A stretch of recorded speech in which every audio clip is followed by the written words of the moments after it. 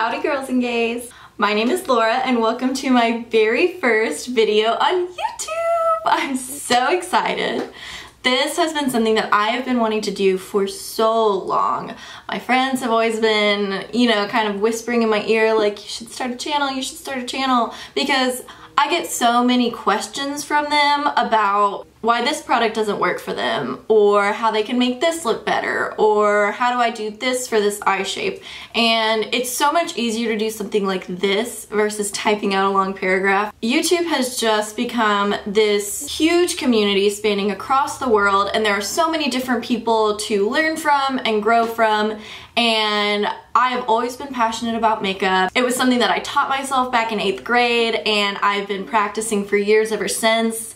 It always relaxes me. It's so much fun, and I always feel so invigorated afterwards. And now I'm finally comfortable enough in my skill level to share what I love doing with the world and with the people that mean the most to me, which is you guys. So if you do not know who I am 21 years old. I go to Texas A&M University in College Station, Texas. I'm a marketing major and an art minor, which means I have creative energy out the wazoo, and I have been needing somewhere to put all of it. So I am introducing my YouTube channel and my brand new blog to the world this weekend at the same time. I will link that in the description box below, and I have a post going up that kind of coincides with this video today. But because I am new to this whole filming, editing thing, I wanted to keep my first video pretty short and sweet. So I'm just doing a brief introduction into my foundation routine, and it's very versatile. I can throw it on with just some eyebrows and some lashes, or with a full glam look for a night out. So most of the products, if not all of the products that I'm going to use today, are affordable, available at the drugstore or at ULTA. So hopefully this video can be used by anyone. Without further ado, let's get into it.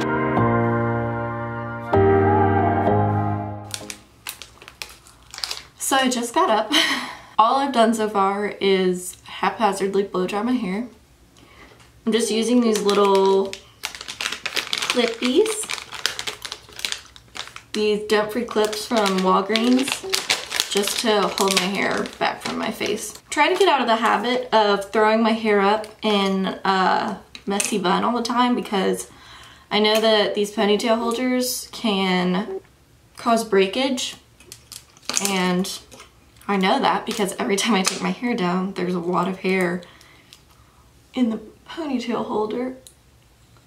So I'm trying to be better.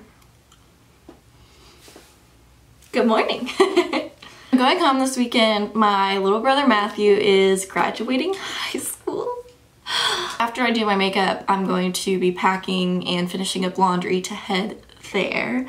But I wanted to go ahead and crank this video out so that I could have it edited and uploaded by this weekend. I figured a good little introductory video would be to do just my go-to base for kind of a glam version of Your Skin But Better. Like, it's obvious you're wearing makeup, but it's not obvious that you have on a full face, And I also have a blog post that's going to go up at the same time as this video when I launch my new and improved blog. My blog post will go over all of the products used in detail, and there will be links to everything and prices. Almost all of the products that I am going to use today are drugstore or affordable at ULTA. If there are any that I use that are more expensive, I also have drugstore options that I kind of switch between. Just because this is my inaugural video, I want to use the good stuff. Okay, I'm gonna go wet my beauty blender. And don't come for me, I know it's dirty. Like I said, I'm busy. So I'm starting with a clean base. All that I have on right now is a little bit of residual mascara from yesterday because nobody's perfect. Right now I'm just going in with some moisturizer. I have a blog post on my skincare routine that I will also link, where I kind of go over what moisturizer I use and why.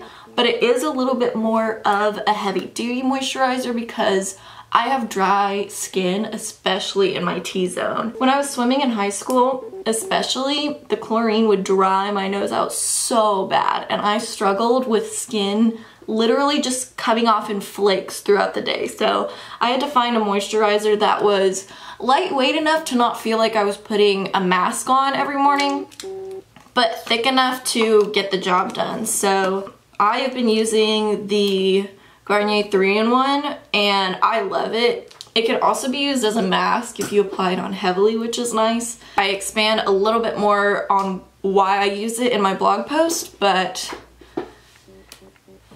that's my story. Now I am priming my face with the NYX Angel Veil Primer upon recommendation from my good girl Jackie Ina, my queen. Jackie. This is a pretty good dupe for, I'll correct myself if I'm wrong, but I believe it is the Hourglass Primer. It leaves my face feeling a little tacky, but overall a lot smoother. And it also fills in my pores, which is important for me, especially along my nose. I get a lot of blackheads and I have very visible pores on my nose.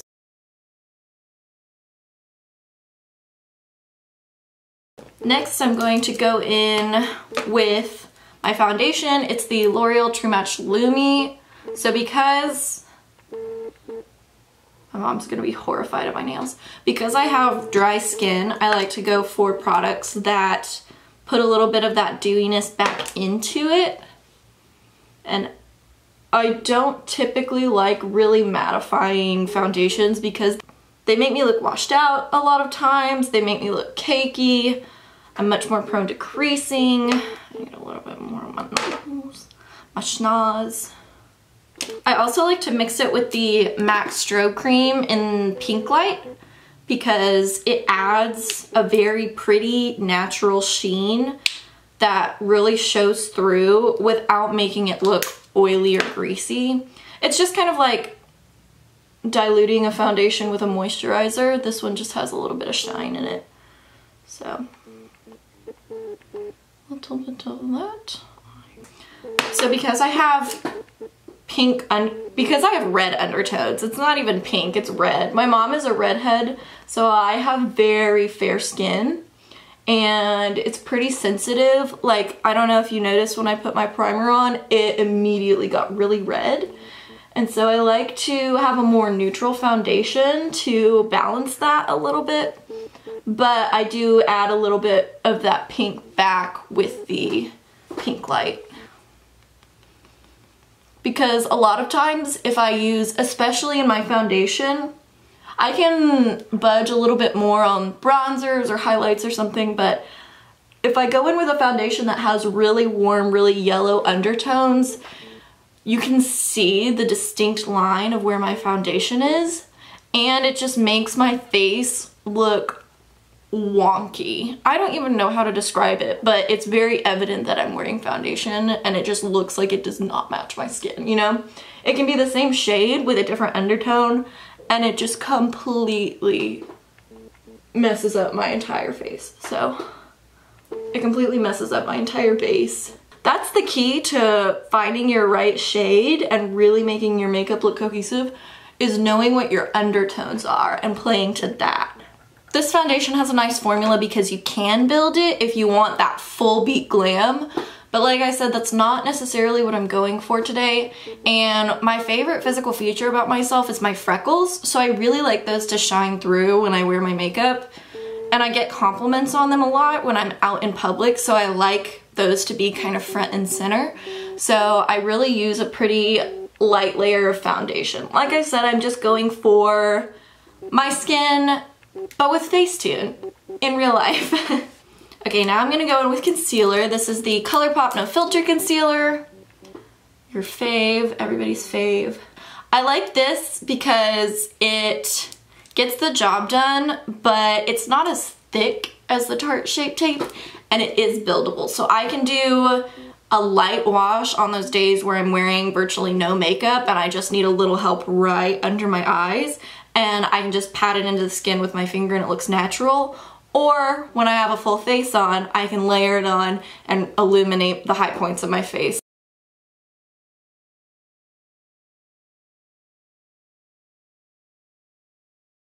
I use the Fenty Beauty Pro Filter translucent powder in, there's the camera, in the shade Lavender because it is very brightening.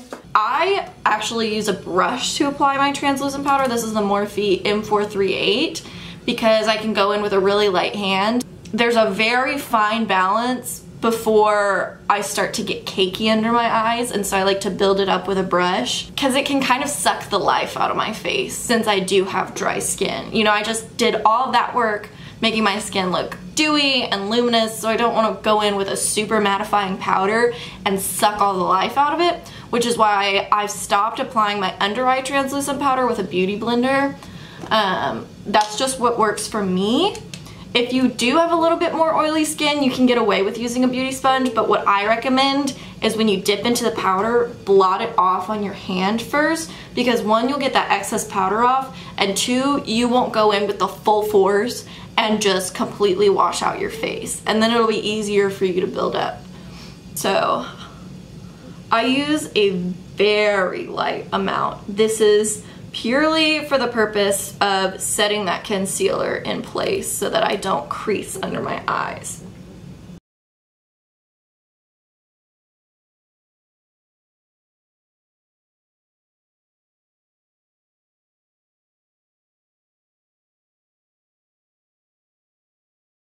Now I also have this very prominent forehead line. I'm a very expressive person, and this tends to be the main place where my makeup breaks up. So before I apply any powder, I'm going to make sure that I've pounced out any creasing, and this is where I'll go in with a beauty sponge because I do need a little bit more product, and I'm just going to press that in.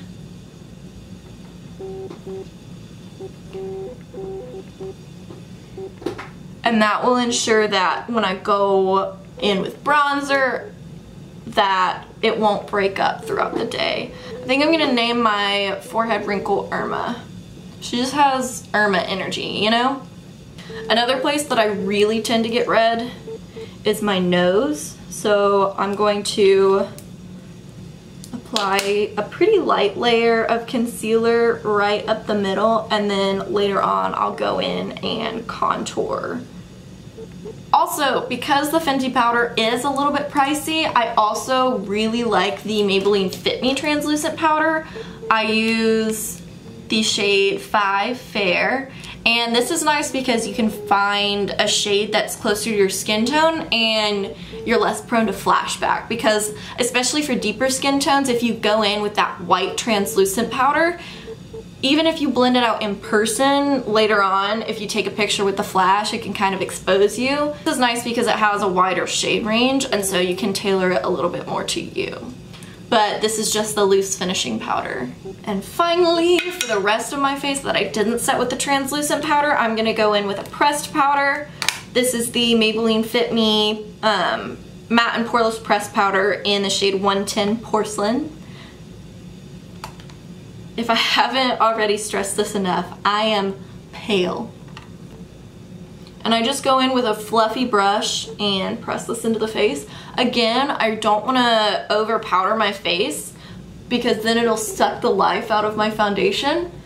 This is just enough to ensure that my foundation won't slip off of my face throughout the day. And now to add just a little bit more life, because especially on a freshly powdered face, you can look a little washed out, a little dry. So I use the Peachy Skin Treats Glow Mist. Focus, thank you. I will, quick disclaimer, I have broken out because of this one time.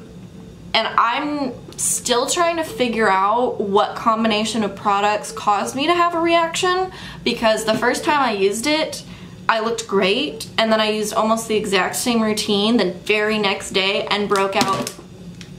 I broke out in huge red hives everywhere that I'd set with translucent powder. So along here where I baked, here under my eyes and where my mustache is, I had a little on my forehead and it was burning. But I haven't experienced that since, so I really can't tell y'all what happened. But if you do have sensitive skin, which I do, be cautious using this and probably experiment with it before you have somewhere to be. And that way, if you do have a reaction, you don't have to take your entire base off and start over to try and cover hives like I did.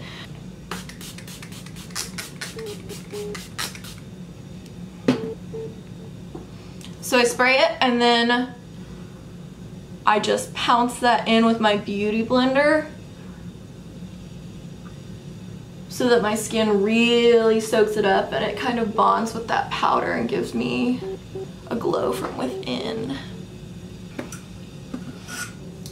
See, isn't that pretty?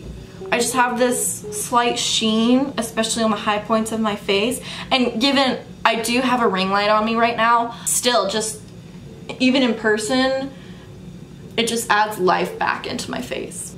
Finally, this is key for me for making my makeup look really good and making it not necessarily look like makeup, is setting my face in between steps. So I will set my face right after I finish my base, and then I'll set my face again at the end of my routine. One ensures that your foundation doesn't wipe off if you rest your hand on your face while you're doing your eye makeup or anything. And it also gives your foundation a chance to melt into your skin and all of the products to really bond. I love the Morphe Continuous Setting Mist. It's cheap, it's available at Ulta, and it's an aerosol, which means you don't get that camel spit like splotch on your face.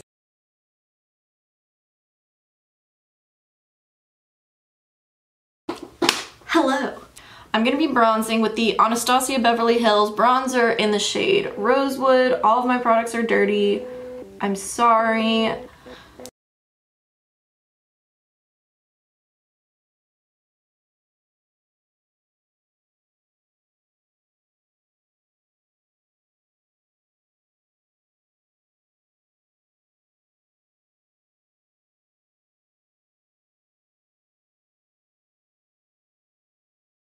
I'm also going to contour my nose, my schnoz.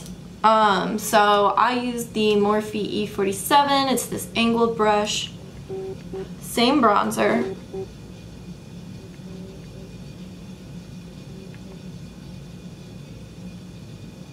To kind of lay down that line of where I want my contour to start. And then I go in with the Morphe E8 and buff it out to make it look more blended. But it's still, see, it's still snatched. It still defines that clear point without it just being a harsh line right down the nose. Also, take a blending brush.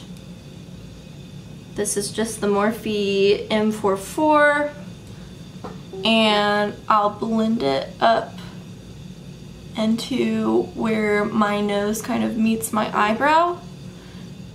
And I'm not quite blending it in with the shadow, but I'm just making it all look a little bit more cohesive. And I learned this trick from Desi Perkins. You just take a little bit of bronzer on your pinky right there in your Cupid's bow. And it makes your Cupid's bow, oh, that looks crazy.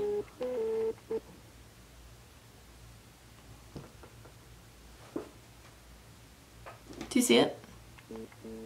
And now it makes your Cupid's bow look deeper. Okay, now for blush, I'm going in with NARS Orgasm. I think this is new packaging. I just picked up a new one from Ulta. It is gorgeous. I'm obsessed. And I'm taking a blush brush. This is the Morphe M530. And instead of just applying it on my cheekbones, I learned this from Alyssa Ashley's recent video on how to make rounder faces look more sculpted. I don't have a round face, but I do have a bit of a heart-shaped face.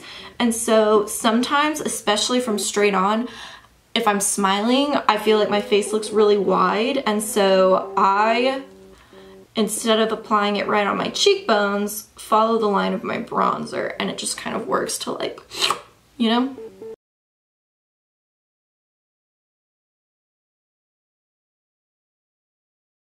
And finally, my favorite step is highlight. Using the Fenty Kilowatt Freestyle Highlighting Duo, and I am going in with the shade Lightning Dust, which is, most of her Kilowatt duos have more of a glitzy, kind of glittery shade, and then they have one that offers a little bit more of a sheen.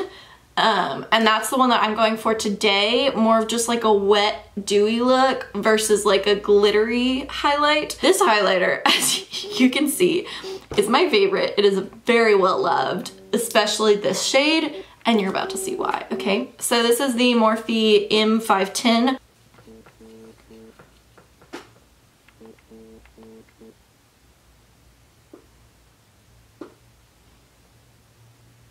Do you see that? Oh my gosh, I love this highlight so much.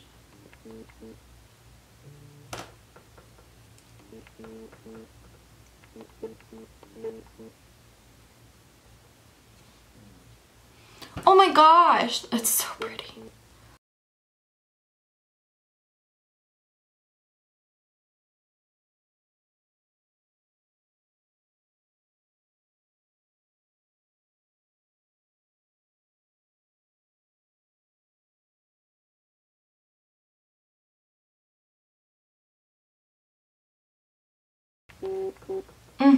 I just look like a fresh little glazed donut. Okay, lastly, I'm just gonna throw on a little bullet lipstick because I can just throw this in my bag when I go to graduation and it'll be easy to touch up. So this is my favorite nude at the moment. My favorite just true nude. This is the Rimmel London Moisture Renew lipstick in the shade Nude in the City. And it's very close to my real lip color. It's a little bit on the kind of dusty rose side, but it's still nude and it's still pink enough to kind of like give me a little bit of life back.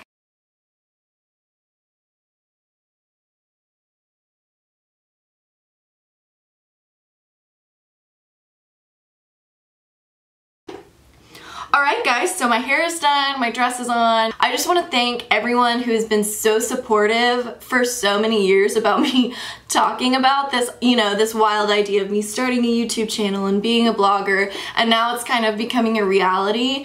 And I never want to take myself too seriously. I just want to share something that I'm really passionate about with the people that I love, and you know, learn some new tips and tricks along the way. I always want to hear your feedback. If you guys have any, you know, input into whatever the video or post topic may be, I'm learning too, and this is a great way for me to, you know, improve my skills and work on holding myself accountable for my hobbies. That was my biggest goal in all of this, is to do something regularly that I love, because especially as a college student, you can get very overwhelmed with the amount of tasks on your to-do list. And for the past 2 years, I realized that I haven't done anything creative, and I really haven't done anything for myself. So here's to breaking that cycle and, you know, stepping out of our comfort zones,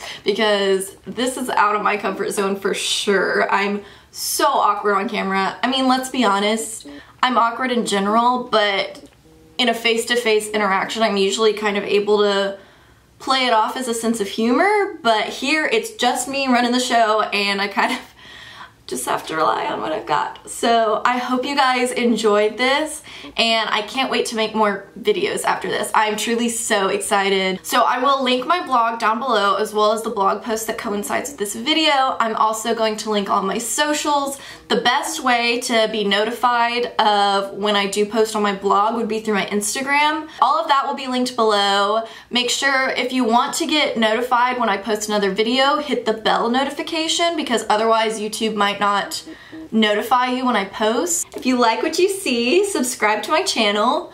Oh my gosh, that's so weird to say. I never thought that I would say that. Give this video a thumbs up because, especially for me starting from scratch, that is just such a huge deal to know that people actually like what I'm putting out. And I wouldn't want to put all the time and effort into creating videos that you guys don't want to watch. So if you do have any suggestions of videos that you want me to make in the future, please leave a comment down below. I just can't reiterate enough how excited I am to finally be doing this and to finally be sharing my passion for makeup with a community that is also so passionate about makeup. So thanks for watching, and I'll catch you in my next one. Bye.